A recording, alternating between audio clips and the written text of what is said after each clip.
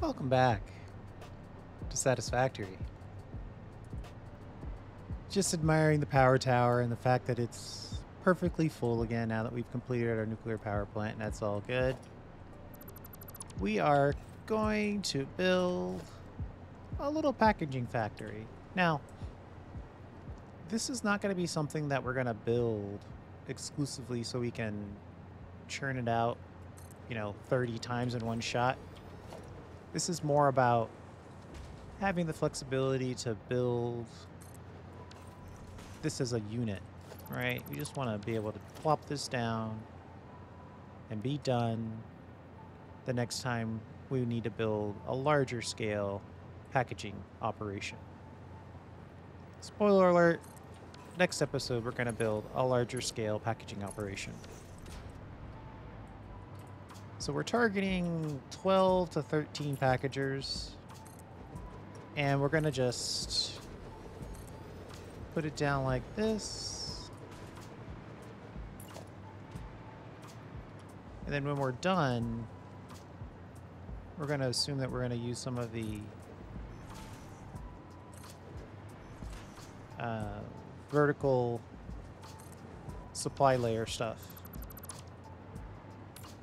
So we're going to have some manually built end caps, but the hard parts will be built and ready to go.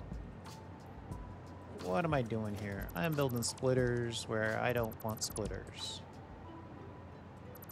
I want mergers.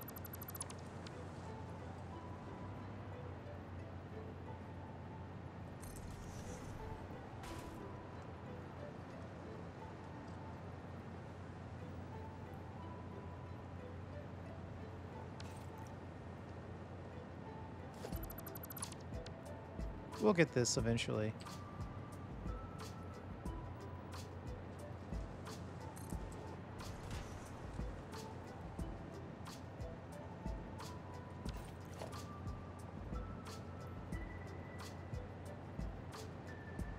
There we go. Merge everything down the line. And then, like I said, this will just be the guts of this thing.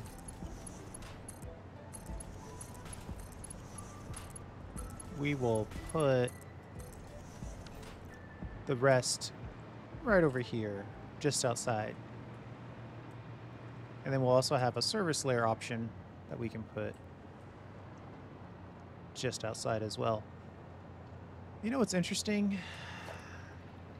And I'm thinking about maybe making use of this.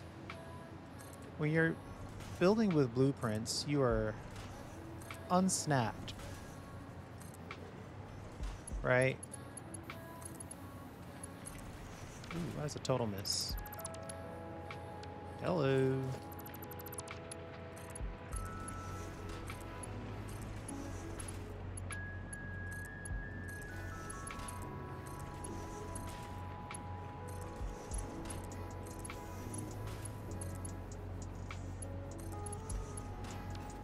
So we could theoretically put a conveyor wall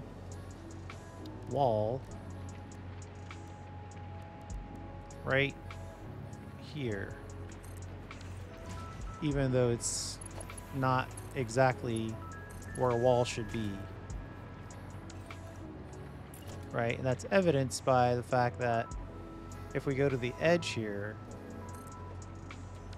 there's this space. Maybe we'll make that part of the design.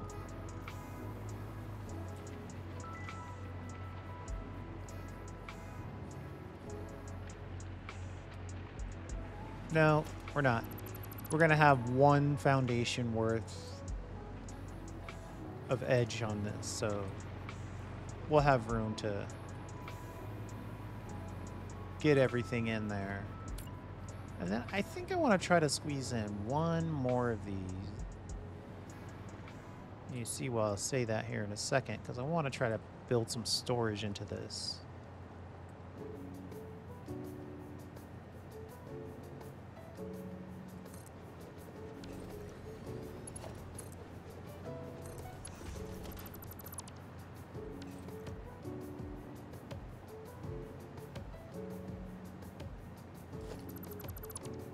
Need to move that over just a bit.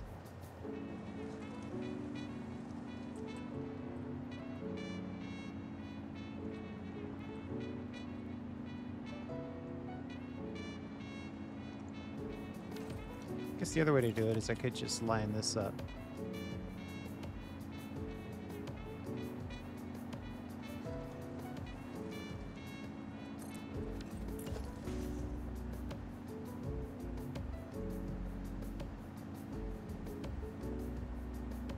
Come on.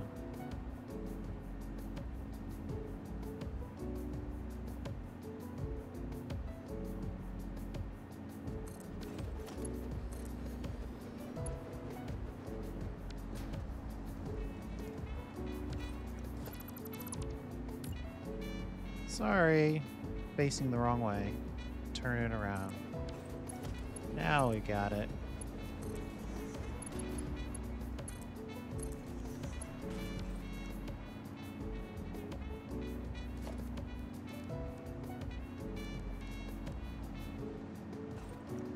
And we're gonna try to slide in a little bit of storage. What we'll do is we'll nestle it right here.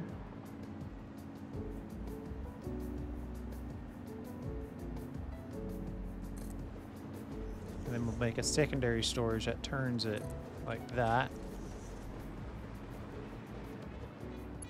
And then all this will come out and go in and out and in.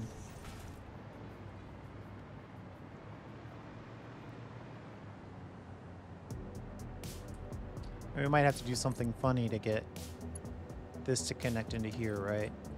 But the basics are there. And we could put in one more of these, actually.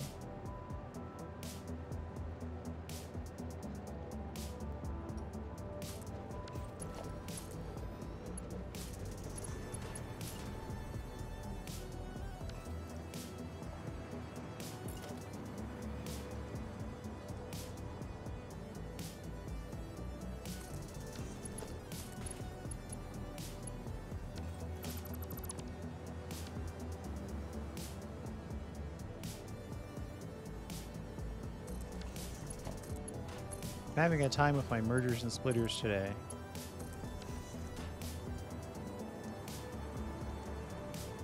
So that's 6. And then if we put a little bit of glass down,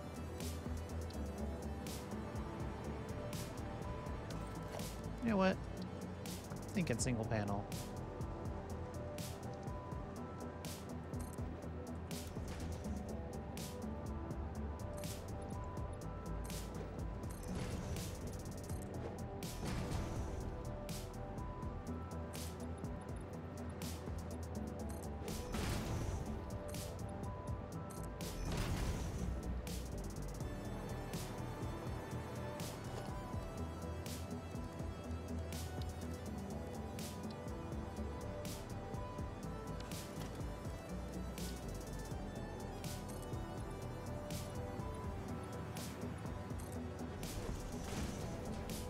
Put down a nice floor for the second level.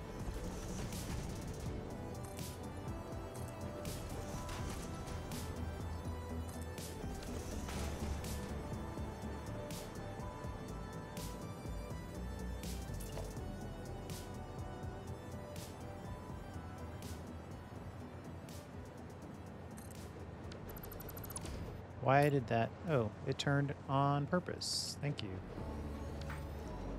for helping me.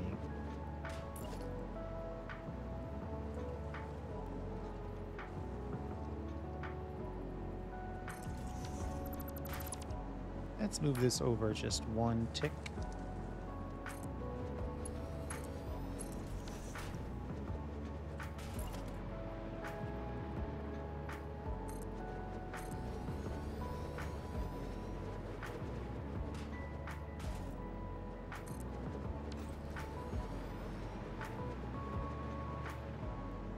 One of the advantages of setting something like this up is that, one, you get to build this right by all of your stuff,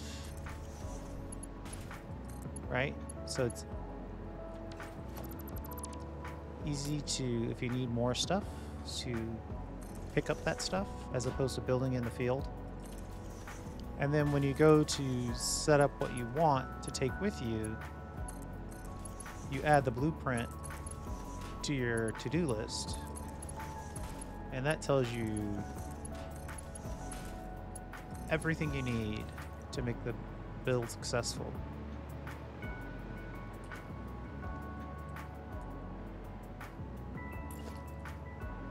You don't have to guess.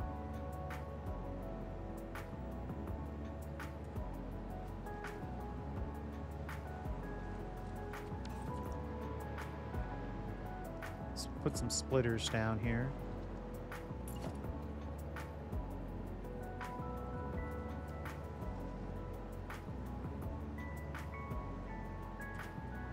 I could go down one way, then stop, and then come back the other way. Make this an internal. Let's do that.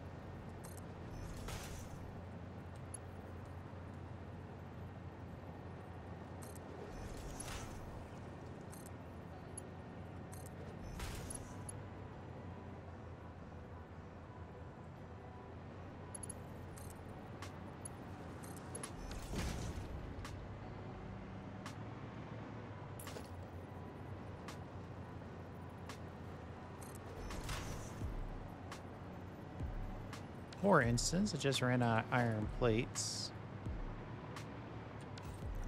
And I've got a ton of construction materials just sitting around here that I can use. And get right back to building. If I was building this in the field, I might have to go back for 20 minutes. Get some iron plates.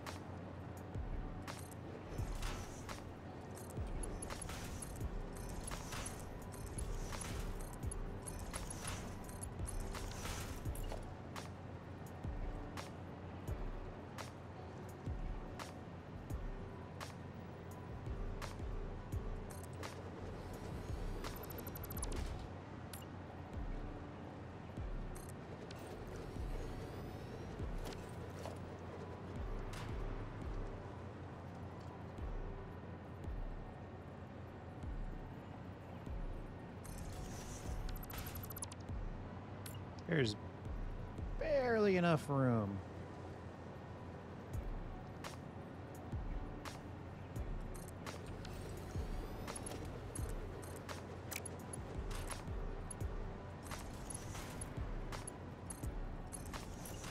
And then up here, we're going to do the full 8.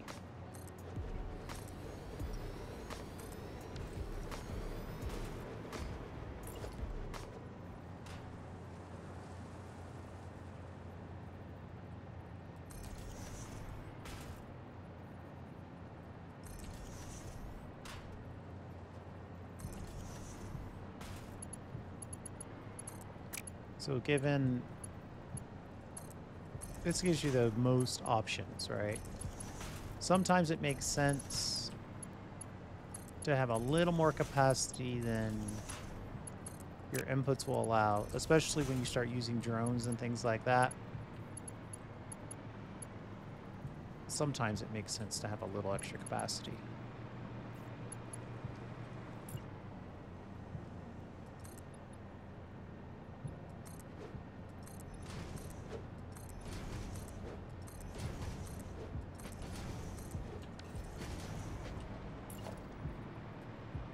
And we're going to put end caps on both sides of this, so we're just going to build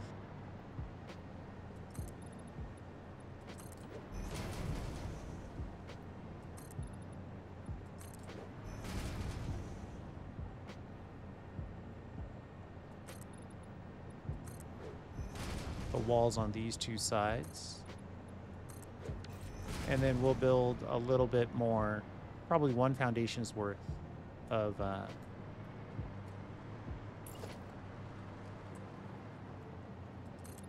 supply.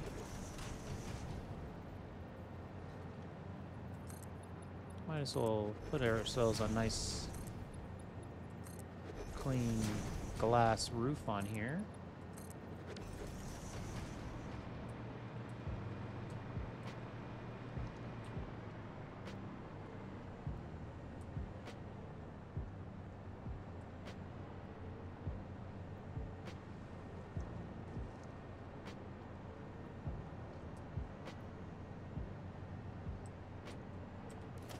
I'm trying to decide if I want to do anything with like these type of walls, any kind of design. I don't think I do. I think I'm okay with just glass. And then we'll finish it off with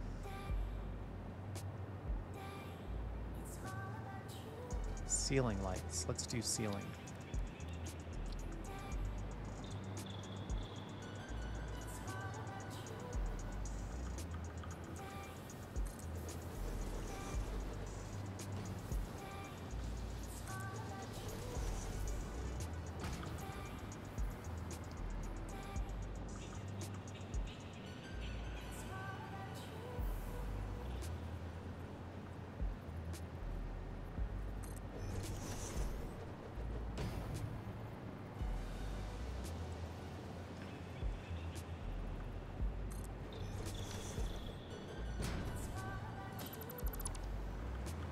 I think if we put these lights where the middle bar is on the middle of this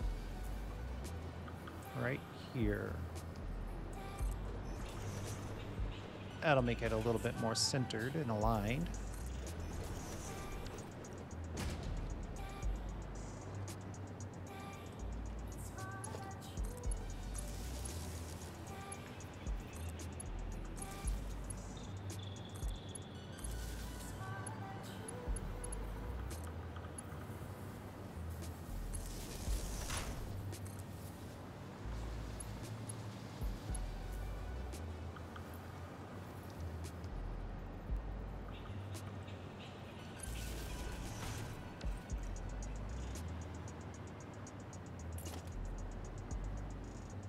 And we'll just do the same thing down here.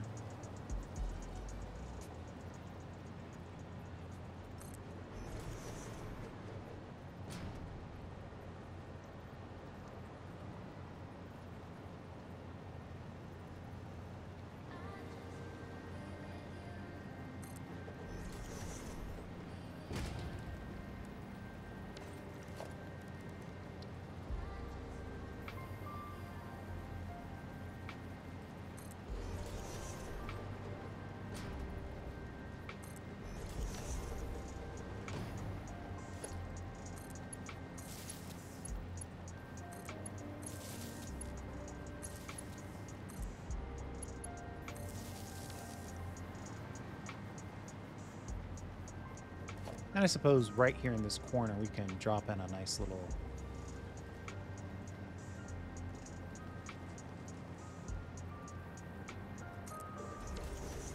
light switch.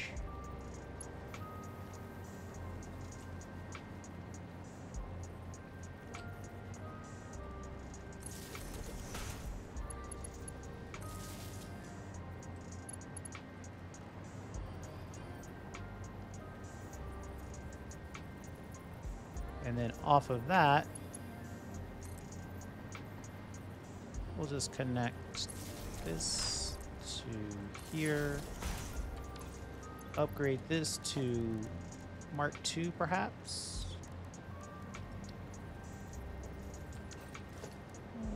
Single wall will probably do.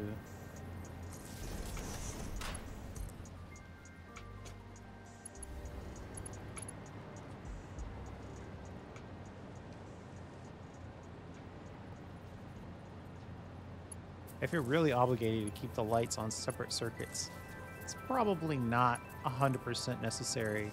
I have been in situations, though, where I hooked it up in such a way where every light on my entire factory was controlled by a single light switch, so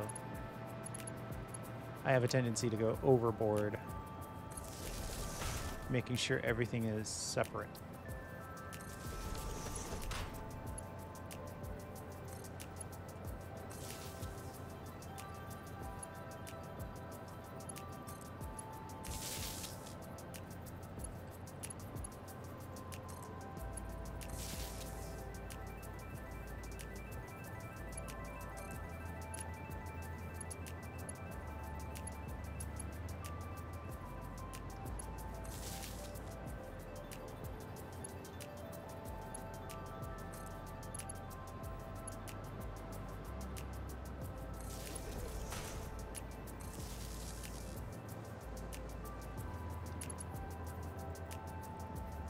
Oh, we need one more high-level wall outlet.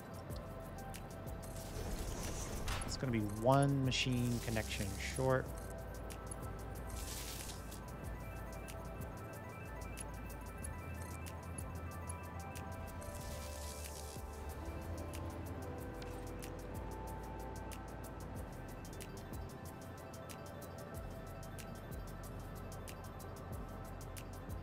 I just realized I forgot to pump in the gas.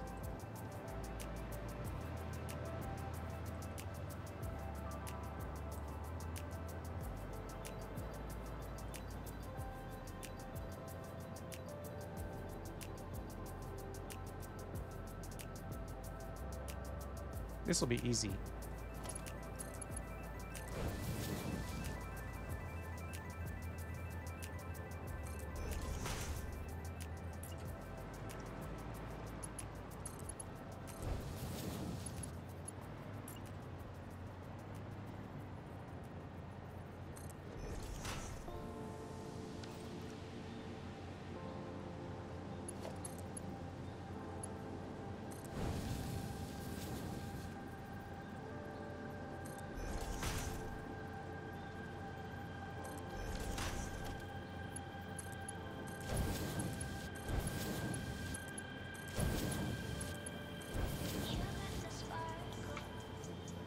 I want to package nitrogen gas.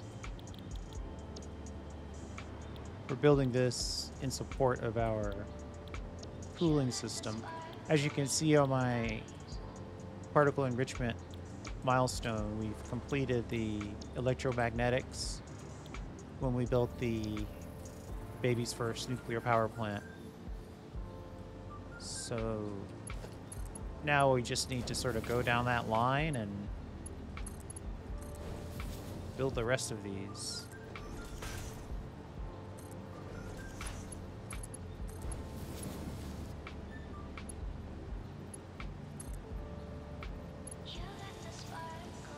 Now this is going to be the hardest part. How do we connect? Do we connect these two and then join it? Do I connect this one and then join it?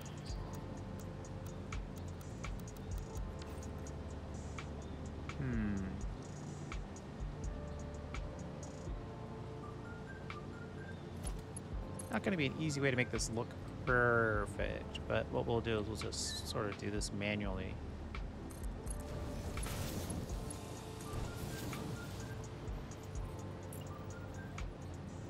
Oh, that's pretty good.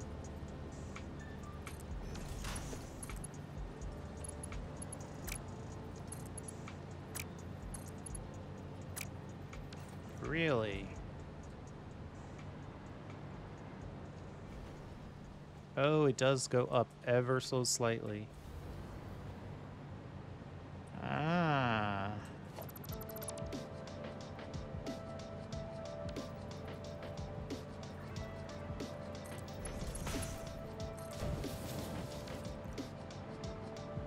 Luckily it's gas, so lift points don't matter.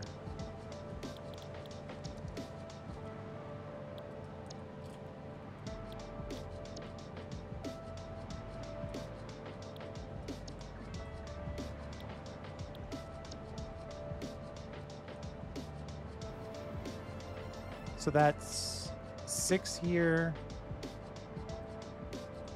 8 here, 14 total machines, 8 times 60? Yeah, 60 fluid tanks per minute, so 14 times 60 is 840. So one belt's not going to be able to handle all this. But it's okay because we're not trying to handle all of it necessarily with perfect precision. If we really wanted to, though, we could alter this. Let's see. 780 divided by 60. Well, it's 13. I should have one less in here. I'm going to keep the extra.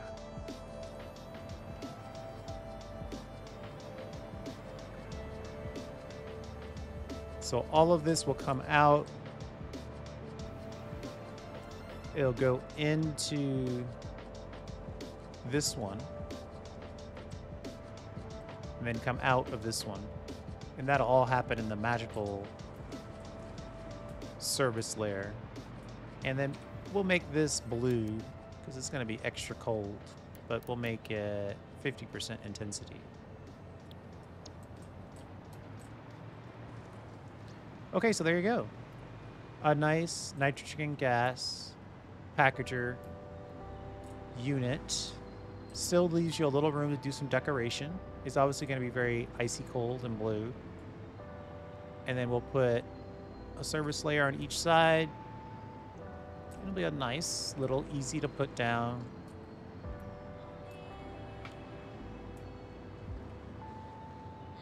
I was halfway tempted to put a drone port up here, but we're not going to do it.